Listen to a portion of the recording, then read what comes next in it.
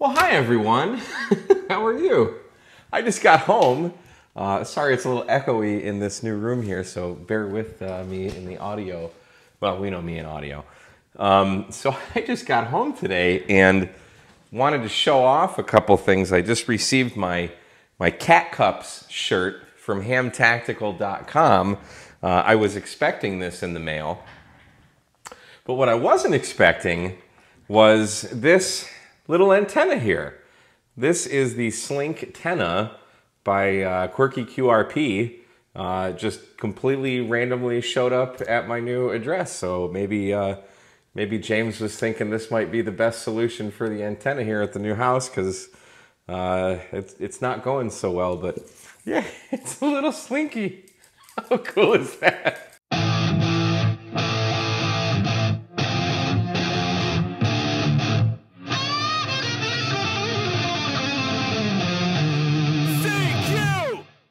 All right, so let's take a little closer look at this thing now that I'm done geeking out. This thing is cool, man. It's about 6 inches long. Got a little BNC connector here, a couple hooks to hang it, and then to keep the elements spread apart. I mean, it's tiny. Here's a bowfang for scale. It's about 1 1/4 bowfangs, and then you just got. That comes out, and you can kind of see in there, there's like some toroids and some windings and stuff.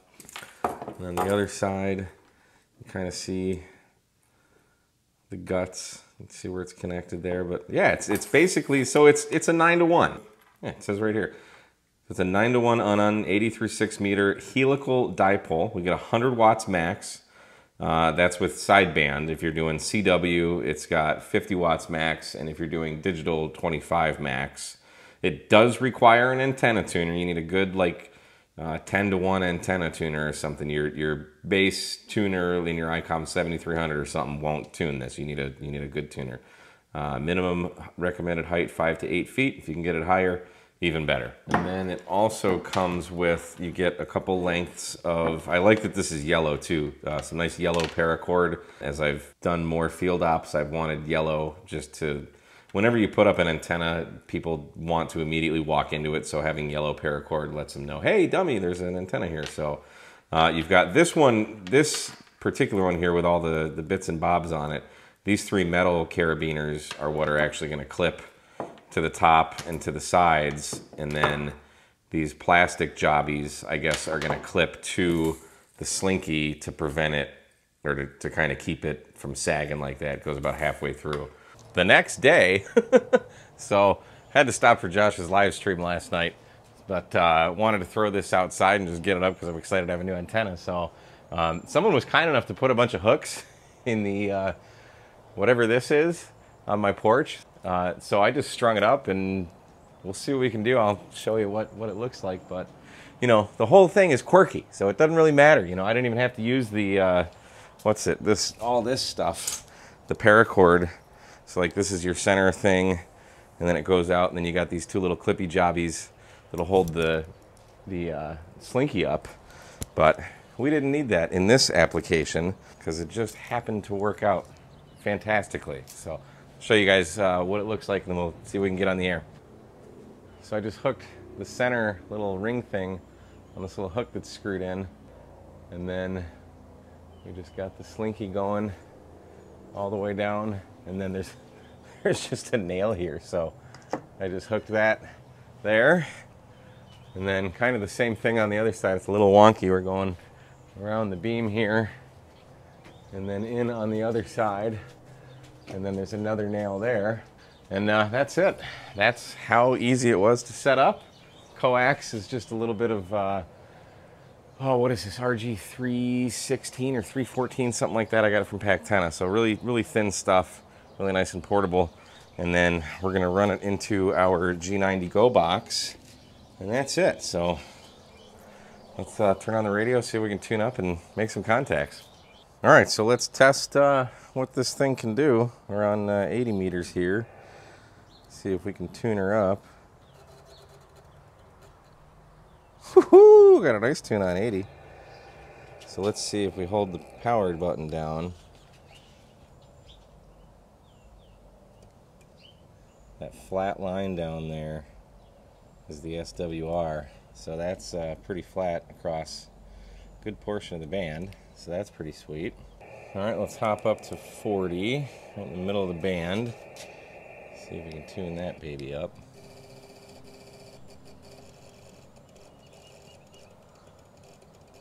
Ooh, she's low. Let's see. Oh yeah. And 30, let's try 30 meters.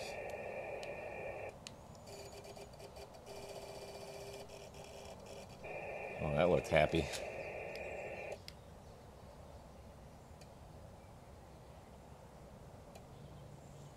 Yeah, way down here. Perfect. Very nice. Let's go to 20. Already hearing stations. That looks like a good place to tune.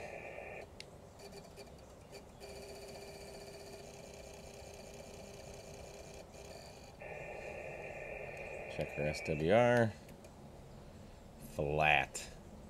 It's flatlining. That's brilliant. Let's take a look at 17.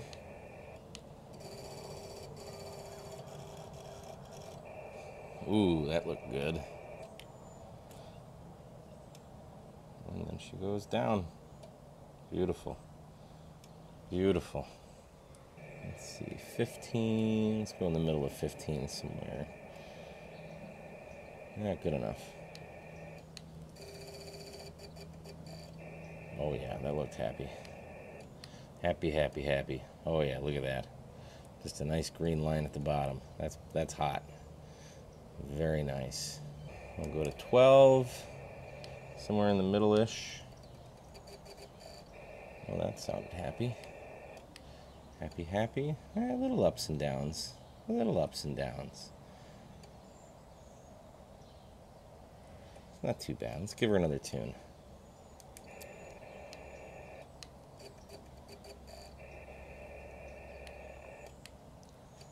Who's on 12 anyway? Yeah, that's not bad. Not perfectly flat, but that's okay. I mean, 1.5 to 1 at the peaks, so yeah, that's not bad at all. Let's go up to the phone portion of 10 meters-ish. For all you technicians out there, you can hang out and play here. Oh yeah. Oh yeah. Let's see how wide it does. 10 meters pretty big. Let's go up a bit. Yeah, sure. That looks good.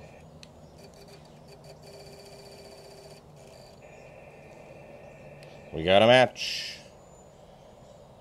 We got a monster match. Oh yeah. Not too shabby. And we can't test 6 meters on this radio because this radio doesn't do 6 meters. But let me grab the X5105 and we'll see what that does on 6.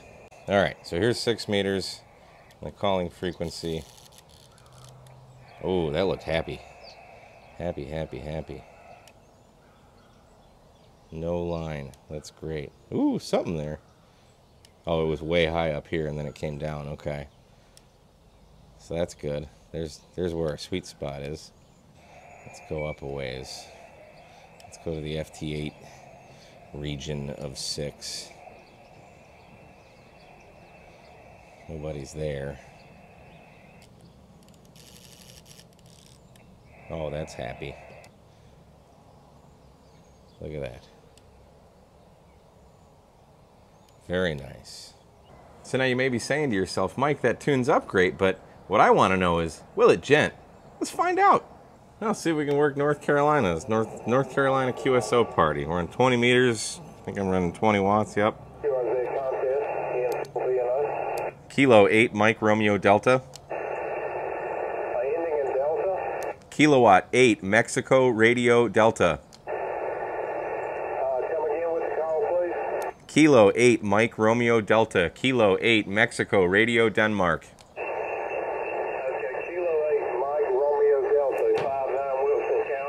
Roger, 5-9 in Texas, 5-9 Texas.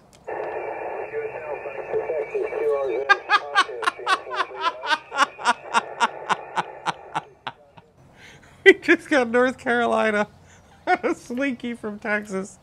Oh, man. All right, it works. 100% guaranteed. That's awesome. Oh, that's fantastic. That is too cool. That is too cool for school. Let's see if we can get someone else. Kilo 8 Mike Radio Delta. Kilowatt 8 Mexico Radio Denmark. Kilowatt 8, Mexico, Radio Denmark. Thank you. You're in Iredell County. You be Radio Echo, okay? Roger, you're 5-7 Texas, Tango X-Ray. Thank you for Texas. Good luck. A freaking Slinky. I don't believe it. I do not believe it. James, this thing is so weird. But it's so cool. Like, it's just, there's a Slinky on my porch and I'm making contacts with 20 watts. Like, the band's kind of sucked today, so, like, the only thing I'm really hearing is this North Carolina QSO party, but it's working. He was a legit 5-7 on, I mean, it might be 10, 11 feet wide total. Like, this is just crazy. Absolutely crazy. It is definitely Quirky QRP. What a neat little antenna. I mean, look at this. It's just a PVC tube with a 9-to-1 in it, and it works. It's a Slinky. It took me literally about a minute to set up. Just pop it out and stretch it and hang it, and you're done, man. This is cool. But another cool thing you can do with it, and I haven't tried it yet, but these two ends are actually electrically connected. So if you wanted to take like an alligator clip and embiggen it, give it some longer radiating elements, I suspect you'd probably have better results just because you have longer wire. But like, just how clever is this thing? This is so freaking cool. I just got on the air, made a couple contacts in a few minutes just by having it a few feet up in the air. I mean, obviously if it were higher, it'd be better, but I mean, you could take this out to a park and do some POTA with it. If you're in a compromised antenna house like I am, and I still haven't figured out what I'm gonna do, I can just take this out and throw it on the roof and make some contacts and at least play radio. So, man, this is cool. So, as of the time I'm filming this, James doesn't have any of these available right now, but I will put a link to the Quirky QRP website in the description. So check that out. And he's got a bunch of other things on there that he sells too. He's got like this cool like counterpoise thing for a VHF, UHF, like handheld radio. He's got some little keyers, I think. He's a mad scientist. Anyway, James, thank you so much for sending me this antenna. I'm going to take this out and see how POTA-able it is. But in the meantime, thank you guys so much for watching. I really appreciate it. Don't forget to hit the thumbs up, hit the like, subscribe, share it, all that other stuff. And we'll see you next time on another episode of KMRD Radio Stuff. 73, guys.